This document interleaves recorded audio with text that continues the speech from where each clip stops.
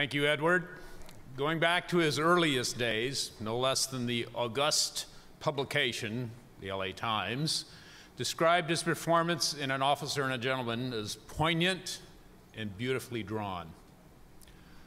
On his latest role in Arbitrage, we said, quote, he should play the bad guy more often. And he makes The Study of Man mesmerizing. And that Gere has quite possibly never been better. So at this time, Mr. Richard Gere, I'm thrilled to present you with the Hollywood Career Achievement Award, and all of us, Kathy Thompson, Devon Maharaj, and all of us at the LA Times know that you're really only just warming up, and like us, we're here to stay.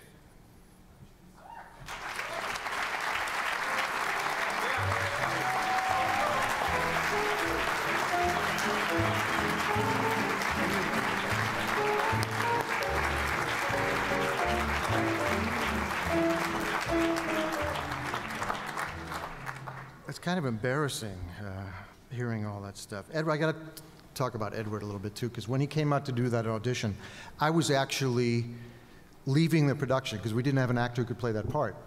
And we couldn't find anyone in all of New York or Hollywood that was known, unknown, who could play believable as innocent.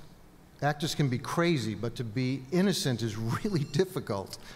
And I was on my way out, and we got a call from Debra Aquila.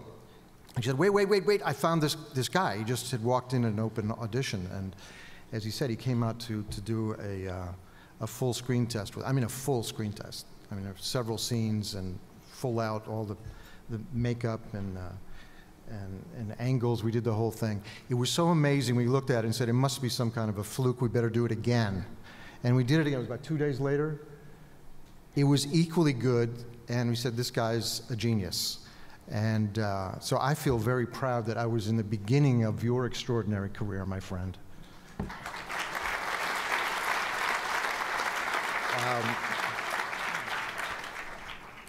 It's funny, you know, I started getting these kind of Lifetime Achievement Awards a few years ago, and it's to see, I'm not aware of time very much. You should ask my wife about that. I don't understand time very well. But when you see all the work one does, you said, well, you've been around a while. I don't think I'm old enough to get these kind of awards yet. At least I hope I'm not. But I appreciate it. I want to thank Carlos the Jackal yet again for this award. And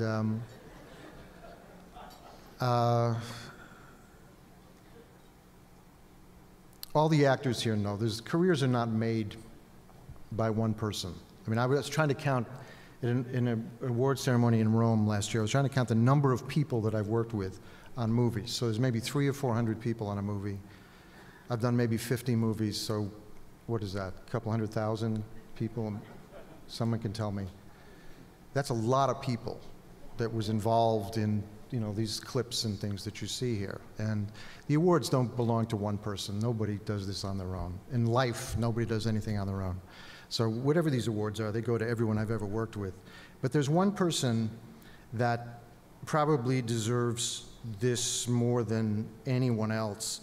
And there was an award that I was given in New York at the, what's it called? The Museum of the Moving Image. About 6 or 7 years ago, I think it was. And I mentioned this person then, and he was there. And I've kicked myself ever since that I didn't speak more about him. And it's my dear friend and agent, Ed L'Amato.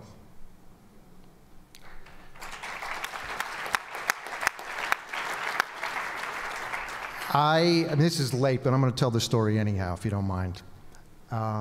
I'd worked in repertory theaters for a couple of years, and I came to this city. Long story short, I knew an agent there because she was married to a director that I'd worked with in regional theater. And she said, look, if you ever come to New York, let me look after you. And so I came to New York, and I got there, and she said, well, look, I'm leaving now. Because she was handling Zeffirelli. Zeffirelli wanted her to move to London. She said, but my assistant is becoming an agent.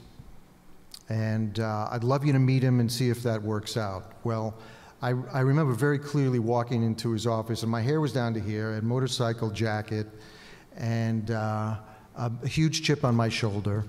And I walked into Ed Lamato's office, and he became my dear friend and agent for over 40 years from that moment.